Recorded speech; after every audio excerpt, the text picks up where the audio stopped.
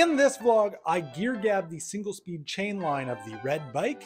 I utilize the slow-mo feature of my iPhone to complete perfection again. I run into this pole and chase this guy down this trail. That's kind of it. So if you don't want to watch, just leave. Good Tuesday morning, possibly afternoon or evening, or even the next day, depending on when you're watching this. Welcome to the very messy aftermath of a weekend swapping bad. I don't even really want to touch it. Swapping this crusty old stock suspension from my Rabbit for some equally crusty coilovers. God damn it, it looks cool though. I did video it. There will be a video out about it, but not this one. In this vlog, I want to ride bikes, quelle surprise, but I want to start it out with a little bit of tinkering. I want to try a little adjustment on the red bike. I think the chain line, whoa! I think the chain line on the hub could actually come out a little bit more. It's pretty, I shouldn't say pretty, it's like a little bit diagonal. And if I move it over a few millimeters, like between 5 and 10 millimeters, I think I could actually reduce some of the chain slap that happens on the chainstays. Straighten out the line a little bit and yeah, just make it a little better while I'm riding this thing for noise. Can you see what's going on here? Welcome to Gear Gab.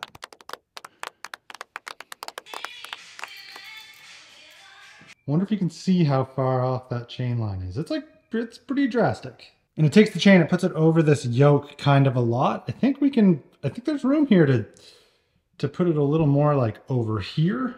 Should help a lot. Let's make it possibly worse.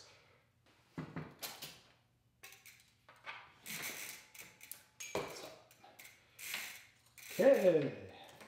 So I'm thinking I've got a pretty large spacer right here. If I take that, put it in behind where the cog is, that's probably plenty of chain line adjustment to quiet things down.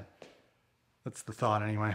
The worst part about how this adjusts though is how you move the reverse components tensioner in and out. It just sends with this huge, well, it's not huge, but this like little stack of spacers that you just put in between the derailleur hanger and the bolt.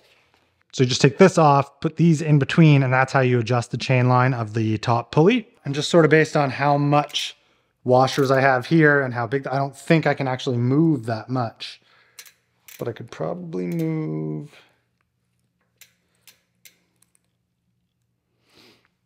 I can move one cassette spacer. So, okay, that's what I'll do. Shoot. All these go in here.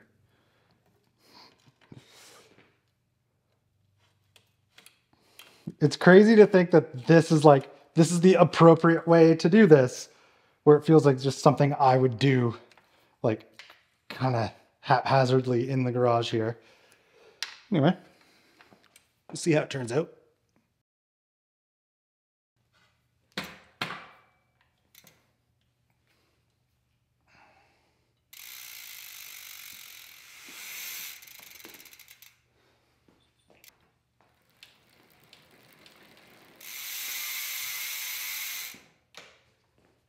Okay, that actually seems like a pretty significant improvement.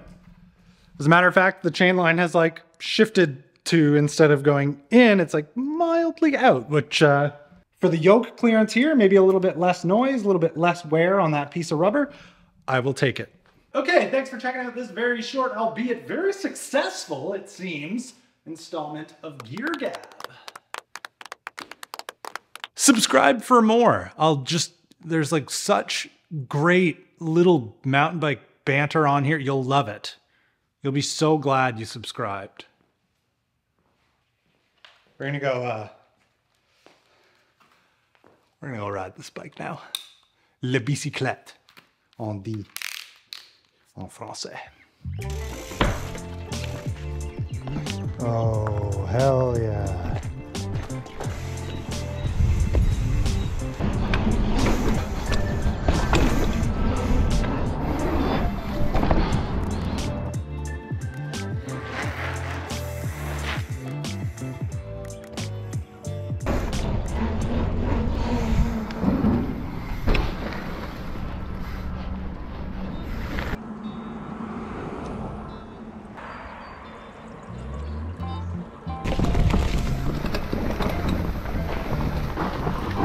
Ooh, front brake would be good there.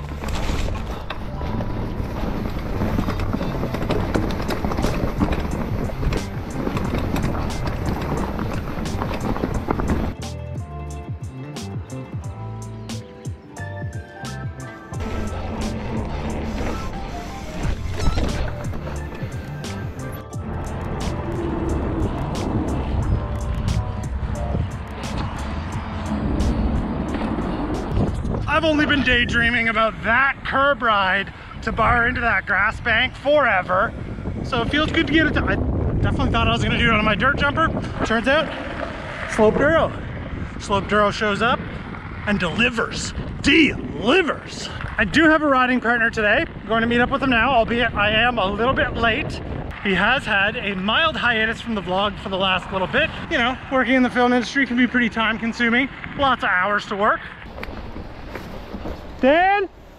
Daniel! Oh, there he is. Look at him go. It's Dan. Oh, look how long your hair is. Tell anyone what you've been up to, Dan?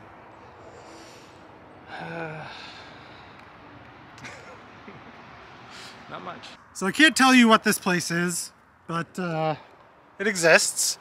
Got that jump here. This step up, there's a little fork in the road here. You take a right coming down here and start heading this way. Got a jump here, about a bike length-ish. Sweeping right-hander into another jump. This one's low, about a half a bike length, bit of a roller left-hander into what could be a jump lily pad type thing. So you jump over this, onto this rock, ride this pallet, or just jump the whole thing. To come in here, lots of speed, left hand berm into this step down. There is a little bit of a knuckle there that you can kind of aim for, and then you just try not to go into that creek.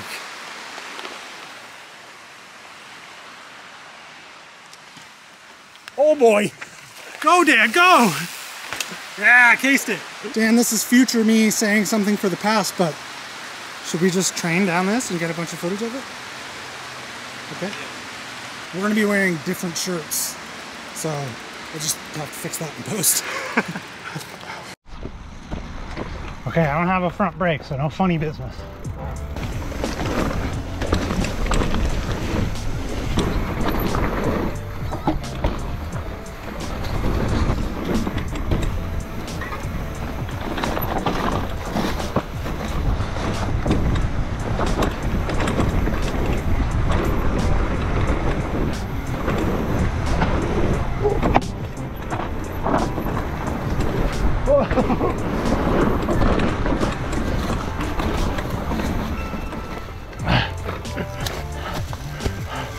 That was dangerous. Probably, because you do get a bit of speed if you let off the brake. It'd be real nice to have front brake.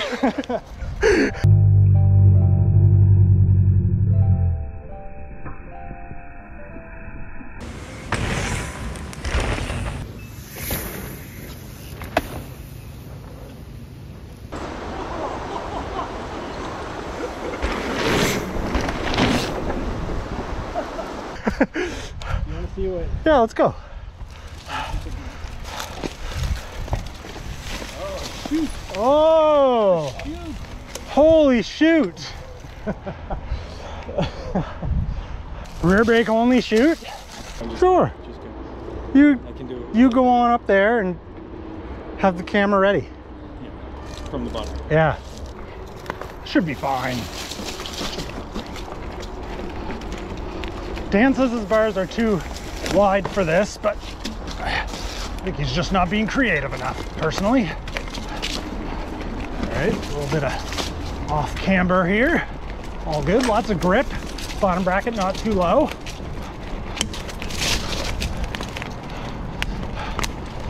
I actually don't know if I can get up this. Oh, I can. I can't.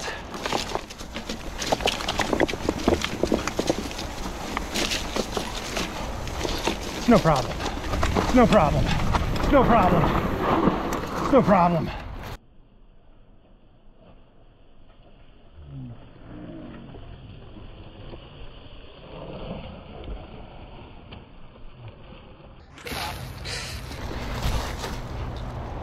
It looks worse from down here. It looks worse than down there.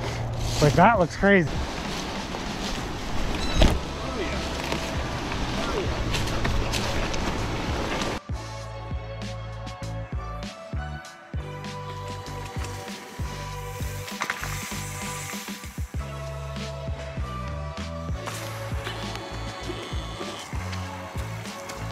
Second try. My God. I'm joking, it wasn't on. It wasn't on.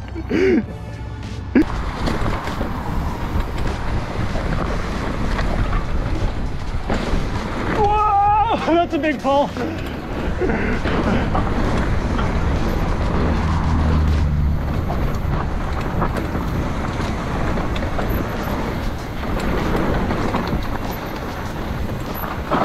Ah! Ah! Front brake.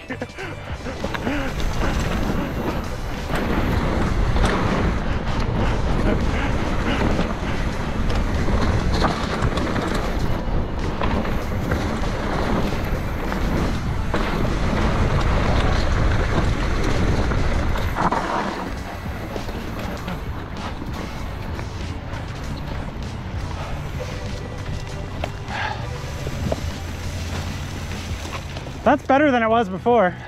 Everything works out too. I know you never rode it before, but there was some stuff in there that felt a lot more abrupt before. It all flows a lot better now. Burrito time. Oh.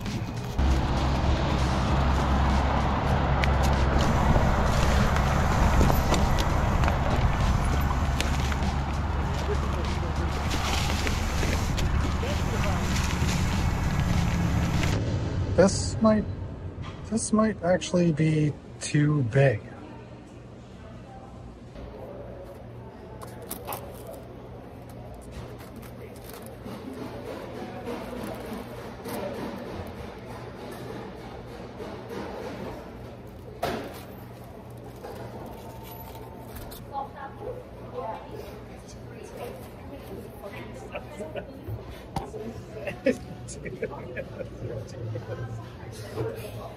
Look at that thing. It has to weigh like 2 kg. Yeah, 2 kg easy. It's gotta be. When I saw her put the race on, I was like, oh no.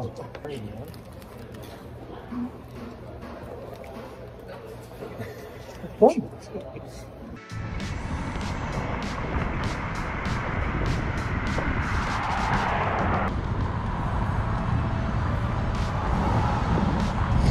So a few people have mentioned that it might be kind of nice to have like one of the dropper posts that you grab, and there's like the lever on the underneath, which is a fine idea, but it's just as easy to use just a quick release seat post collar.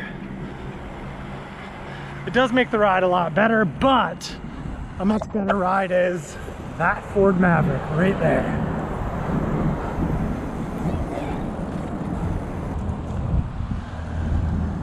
Isn't it sweet?